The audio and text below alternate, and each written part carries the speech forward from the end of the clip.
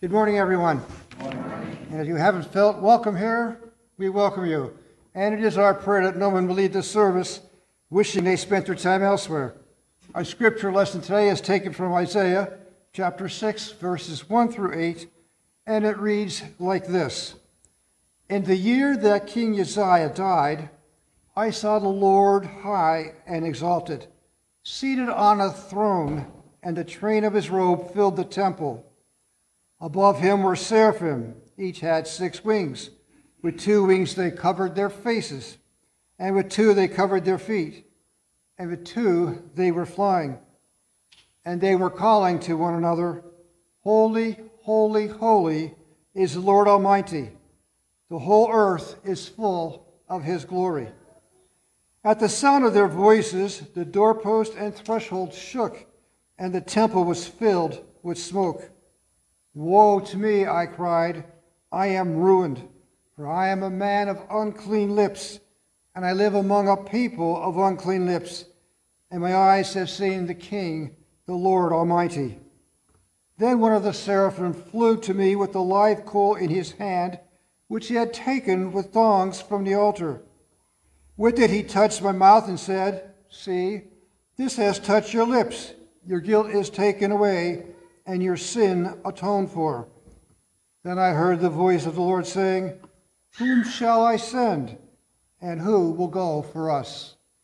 And I said, Here am I, send me. I was just going. Great.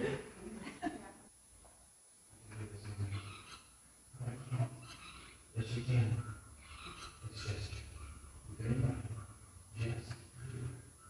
That's the worst that can happen. Hey, Roger.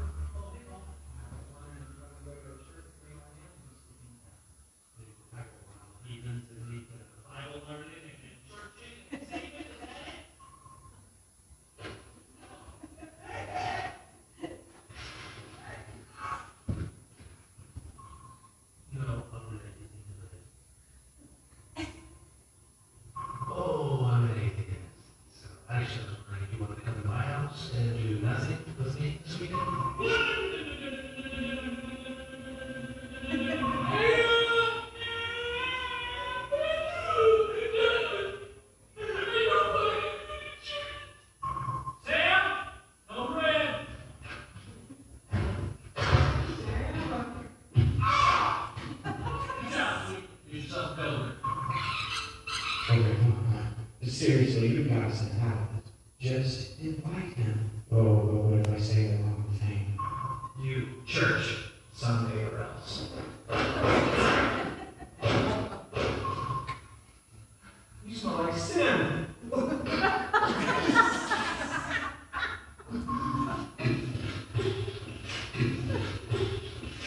Will you go to church with me?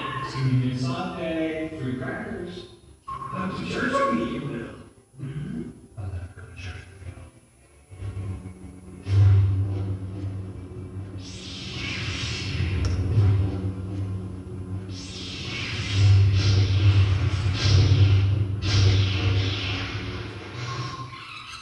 Okay, now that that's out of your system, quit being silly.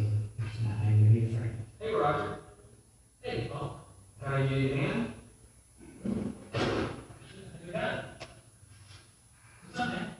Well, I don't know if you have any plans this weekend or not, but for seeing the kids, and I would love if you and your family came to church with us. Wow. We've actually been thinking about attending to some place. We just haven't decided where. Yeah, that'd be fun. Yeah, that would be spectacular.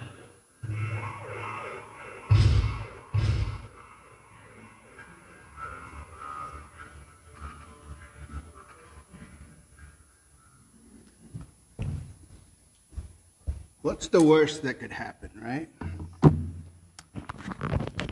Kind of a silly video, but kind of does describe what most of us have in our minds of what's going to happen if we ask somebody to come to church with us. Today's sermon is based on Isaiah chapter 6. And it's about calling, It's about God's calling. God's calling on a prophet, also God's calling on pastors, God's calling on evangelists, God's calling on missionaries. And if we are born again, if we are children of God, if we have experienced salvation, it's also God's calling to us, all of us, in sharing the good news that has happened in our lives. God's calling to us for service. Now, 80% of the people that go to church wind up going to church because someone has invited them. The problem is that not many people, only a handful, ever invite anyone else to church with them. I would not be standing here. Lillian and I would not be in this church if it wasn't that over 30 years ago, somebody invited Lillian to a little church in Buffalo Street in Whitehaven. That's the power of your invitation. We kind of joke with the video, right? He has all these imaginations of what would happen if you invited someone to church. But like I said, God has a calling on different people in different ministries, but he has a calling to all Christians to share the good news. So we're going to get into this chapter. It's going to be a little different. It's going to be talking more about some of the happenings that happened back in the day of Isaiah, and also on some of the things of ministry in the church and how we should conduct that. And so let's just start right off with chapter 6, the scripture that was read today. And I'm just going to read a small part of the first verse that says, "In the year that King Uzziah died." And I'm going to stop there for a second, because there's so much to unpack in those few words. When you look into the history of what was going on in Judea or in the Jewish Hebrew people at the time, King Uzziah was king for over 50 years. Could you imagine that? King for over 50 years. That's like saying we have the same president from 1970 to 2020 for all those years. Could you imagine that? Just recently, this week, Queen Elizabeth the second or the third? The second, right? Charles is the third. Queen Elizabeth II passed away. And she reigned for how many years? There are people in England that never knew another monarch. You know? And so we see here that the Bible tells us, it begins with this, in the year that King Uzziah died. And King Uzziah was a good a good king to a certain point. He took care of the country. He created aqueducts and waterways. Now you may say, well, that's no big deal. But if you live in a desert area, that's a very big deal. He built cities. He built all kinds of structures and gained land for the Israelites or the Judean people. But there were two things that were going on in King Uzziah's life. They were wrong. The first one is that he went into the temple and burned incense to the Lord, which was the job of the Levites, of the priests. And it says that immediately he got leprosy. And another thing that King Uzziah had is that he permitted high places. What are high places? High places were these places where people would worship. But they wouldn't worship God because the Jews believed in only worshiping God at the temple. So these were places of worship of false gods, of gods of the other countries, the gods that required human sacrifices and baby sacrifices and so forth. And so this created the pattern to where now King Uzziah dies and Judah starts going down spiral, downhill. The people are they're panicking. They're panicking. You see, it makes a point. In the year that King Uzziah died, like people that were reading that would know, that means nothing to us. But let me put it this way. If I say the year 2001, 9/11, right? Today is the anniversary of 9/11. And so that's seared, that's burnt into our psyche, into our minds, right? We remember that. I don't know how many of you, I could still see the news reports. I could still see the planes flying into the building. It's like fresh in my mind. It's hard to think that it's 21 years already that's happened. But those are events that we can mark history by, right? If I tell you that, you know exactly where you were, what you were doing. So when this chapter opens up with in the year King Uzziah died, since he was such a long-term and good king, you knew instantly what Isaiah was referring to, what year, what time, what date. You knew where you were when this king passed away. I mean, yeah. I mixed that date up with 2020. If I say 2020, for some people, they know that that's the year that the world shut down. And everybody got locked up, right? Without committing a crime. We all got locked up. But those years are seared in our minds and we remember them. And that's the point that I'm trying to bring here. When this chapter starts with that, the people instantly could relate to what Isaiah was saying there. And so that brings anxiety. Like right now in England, I mean, they are anxious. Here's a person that's been a queen for 70 years and now they have a new king. They also have at the same time what? A new prime minister. So people get anxious at times like this. It's like, what's going to happen to our future? You know, what's going to happen to our income? What's going to happen to our economy? What's going to happen to our nation? You know, we've seen where the wrong leader could bring disaster to a nation. We're witnesses of that now. And so the people of England got to be thinking about that. And this is the mindset. This was the reality of the people of that time that Isaiah was called to preach to. So are you getting the picture now? Does it relate to us at all? And so it starts with, in the year the king Uzziah died. Those simple, what are those? 7 words have so much packed in there. But as the people are panicking, and as the people are having anxiety attacks, let's read the rest of the verse. He said, I saw the Lord high and exalted, seated on the throne, and the train of his robe filled the temple. So, despite who comes into power, despite who's sitting on a earthly throne, who sits on the throne of all the universe?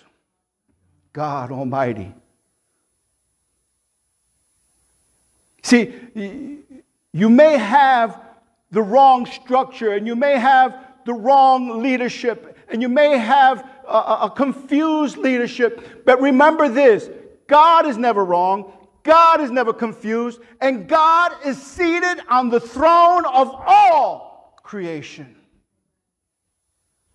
You can be sure of that. And then the other thing he says here, and I saw the train of his robe fill the temple. A little history. Back in the day when kings conquered another nation, they would cut a piece of the robe of that king that they conquered and have it sewn to their own robe as a trophy. You know, it's like, nah, you belong to us now, right? And it was a trophy. And the more countries they would conquer, the longer the robe. And the longer the robe, the more important you were. That even carries on into modern time, right? Where we see a wedding and we see the bride with a train, right? And that signifies that that person is the most important person in that day at that time. right? The bride is the queen for the day.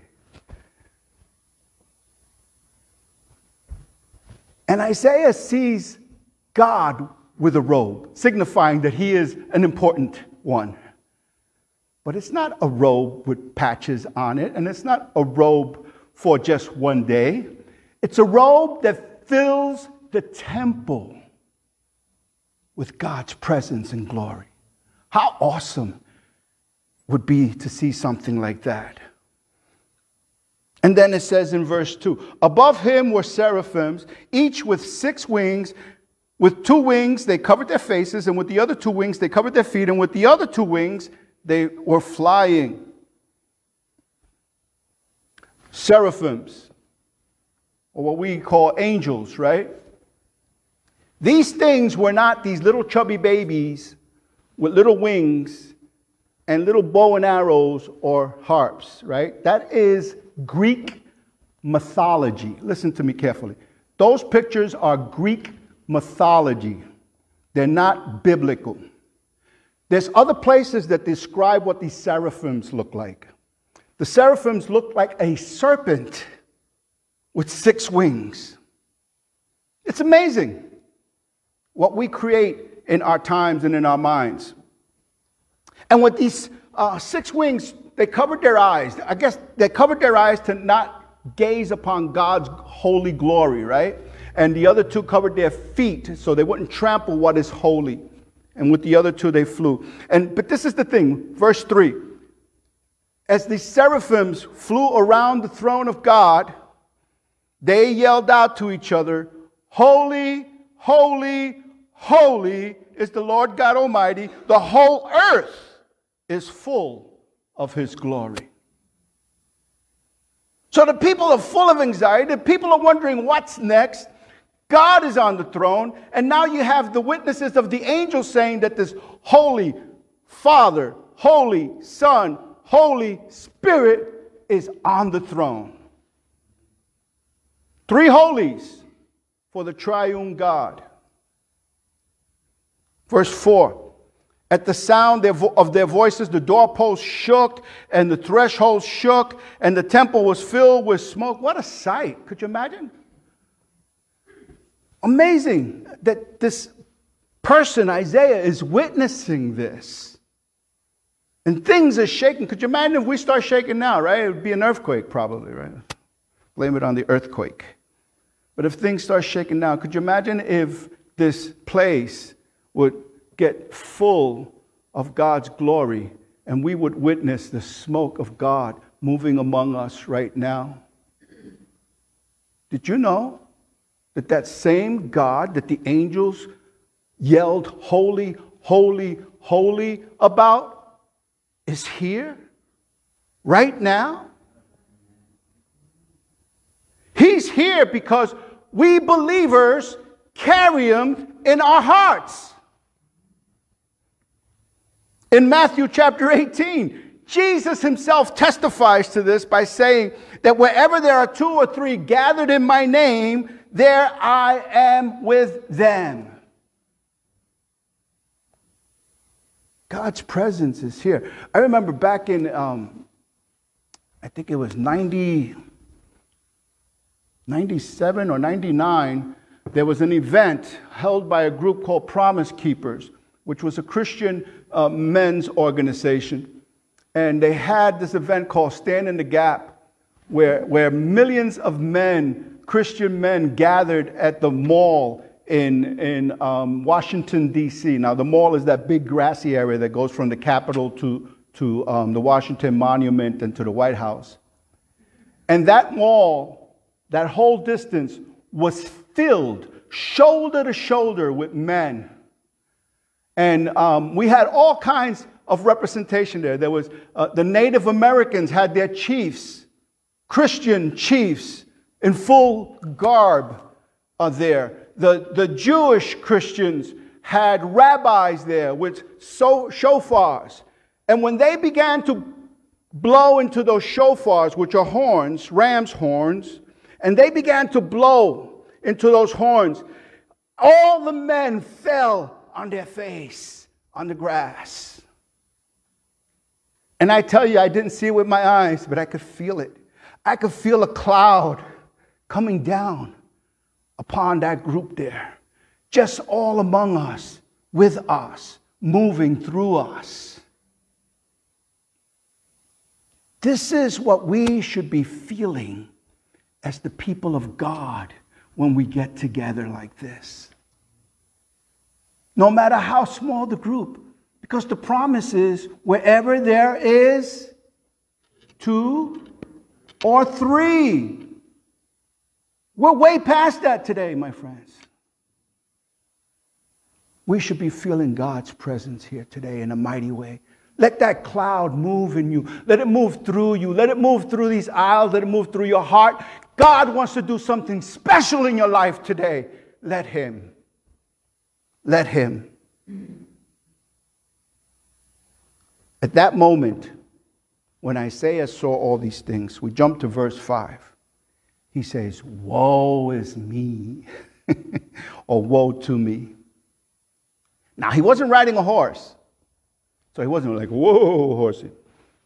Right? We don't use that word much. How many times do you use woe? Huh? Yesterday? Anybody use woe? No? Woe, right? Woe here signifies a sorrow. It signifies distress. It signifies trouble. And when the prophet sees this sight of God sitting on the throne, of His robe filling the temple, of the smoke of His glory, the posts shaking and trembling, the angels glorifying God, as he witnesses this, he's like, I'm done. I'm a dead man. Because as a Jew, he would have studied and understood that at the presence of a holy God, men die. In the temple, for the sacrifices, once a year, the high priest would go in to do the sacrifices in the holies of holies. And if he had any offenses on him toward God, he would fall dead. As a matter of fact, they would tie a rope around his waist and bells. So when the bells stopped ringing, it was time to hee-ho, get him out of there. Somebody get the defibrillator. And Isaiah sees this. He understands that maybe he's not going to be able to withstand this. But listen to what happens next. Then one of the seraphims flew to me with a live coal in his hand, which he had taken with tongues from the altar. With it he touched my mouth and said, see, this has touched your lips, and your guilt has been taken away, and your sin atoned for. Why was that? Because he confessed in the last part, he said, I'm a man of unclean lips, and I come from a people of unclean lips. He recognized himself. He recognized his condition. And now God, as he repents of his condition, God does something to purify him. This is significant. The coal from the altar. What was the altar? The altar was where the sacrifices were made for what? For the forgiveness of sins of the people. It was a symbol of what would happen with Jesus Christ eventually, where he would be sacrificed on the altar of the cross. Now, how many of you are thankful that when we confess our sins to God, he doesn't have to burn them away with a hot coal, but he cleanses us with the cleansing blood of his Son, Jesus Christ? See, that's the symbolism there of this coal. God was cleaning, purifying Isaiah's lips and mouth. Why? Because that was the instrument through which God was going to use him.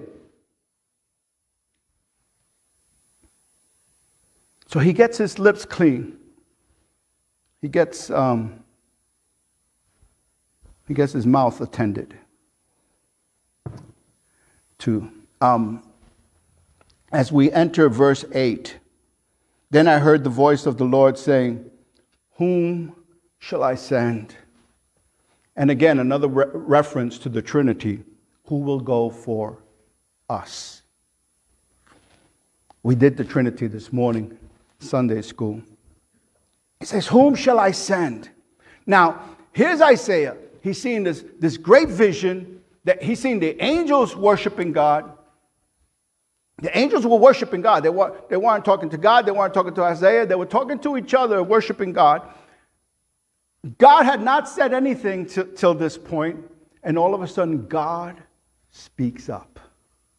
And God says, whom shall I send? One of my pet peeves, this is me, this is Joe, right? I'm not of the school of grabbing somebody right out of the street that has not had a saving experience with Jesus Christ and putting them in a post in the church. That bothers me. And as we go into the explanation of this calling into ministry, we're going to see how that plays out. I remember years ago there was a pastor and his worship team was struggling. And in order to have a worship team that sounded right or well or good or whatever, he went and hired a cabaret player, a guy who played in bars in the weekend, so he could have professionally sounding music. Well, that not only almost split the church in half, it turned out to be a disaster afterwards, because this guy would show up on Sunday morning with bloodshot eyes, the smell of liquor all over him, and a hangover to lead God's people in worship. I don't know about you, but that bothers me. Those are the experiences I've had with this kind of mentality. Why do I say that? Because there are principles to the call to ministry. There are principles to the call to ministry. And I'm going to go over these real quick. I'm running short on time. But the first one is this. If you could get that first one up. Is veneration before activation. Veneration before activation. See, we first have to recognize who we are. That we're sinners. We're fallen from grace, and that we need God to cleanse us. That we need Jesus. And then we can be activated to serve and to be used by God and in His church. The second thing is realization before visualization. Realization before visualization. We need to realize our gifts, our talents, before we could visualize ourselves doing them. I think it's important. I've had the experience of people tell me, Pastor Joe, God's talked to me. He wants me to sing in the worship team. I said, okay. Do you know how to sing? I sing in the shower. And then you try them out, and it sounds like a cat getting his tail run over by a rocking chair. It's not to be mean, but if we're giving God the best, we should be giving God the best. Right? I mean, I've seen in churches where people are like, well, I want to be the greeter. I want to welcome people when they come into the church. I want to give the bulletins out. I want to be the greeter. But I hate people.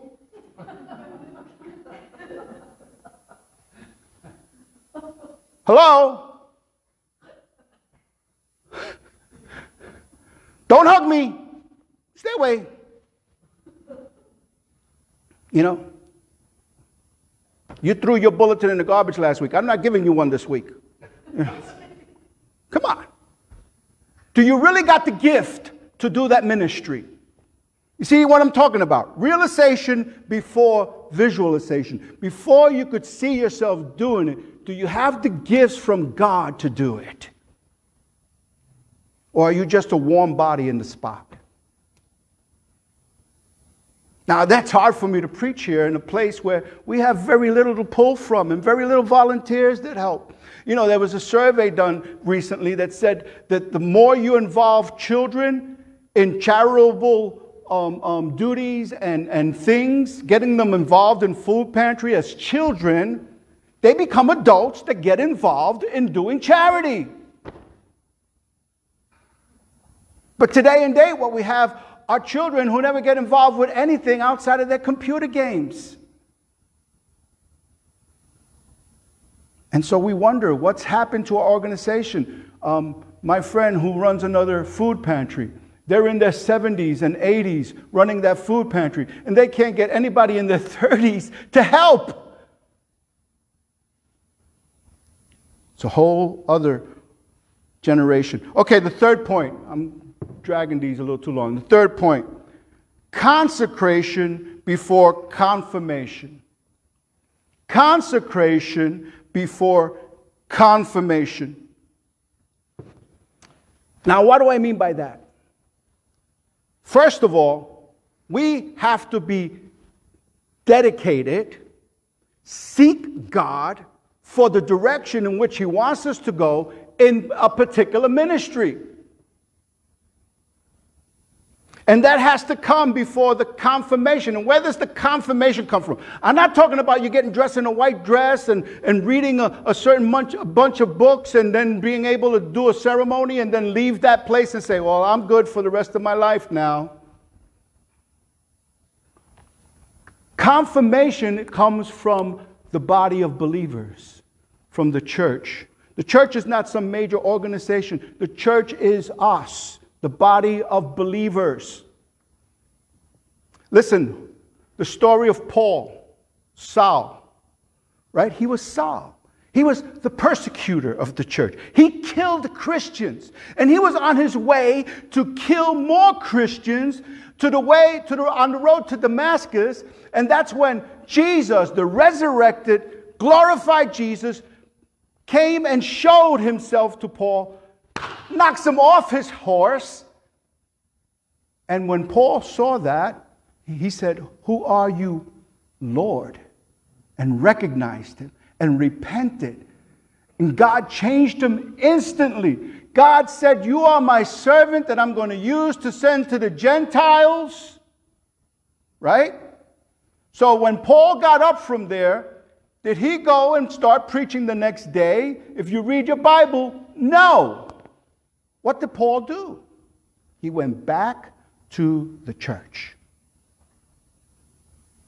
And he learned from the people in the church. And he was trained by the church. And when time came for him to do what God had called, God called him to do this, right? This is God's calling on his life. But yet he did not set a foot forward until the church came around him and confirmed that this is God's calling on your life. We have something like that in our Free Methodist Church, right? We take these courses, we have experience, and then we go on the day of our annual conference, and we stand up there, and the whole group stands around us and prays for us. The church recognizes that this is God's calling. It's confirmation that we have been consecrated for this particular position. So consecration before confirmation. So we have the calling, we have the consecration, and then we have the confirmation. These are the three major points or principles of ministry. Is that video there? Play that video, please.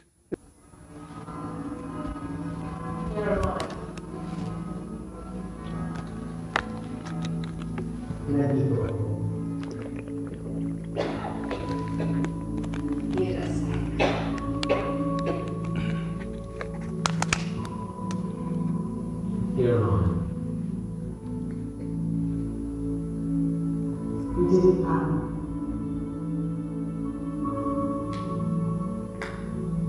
Here am I. I don't have an interest. NLP.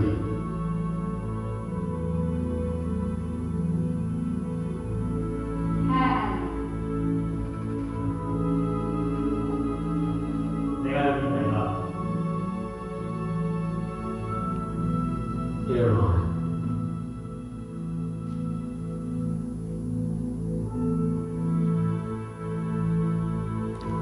Here am I.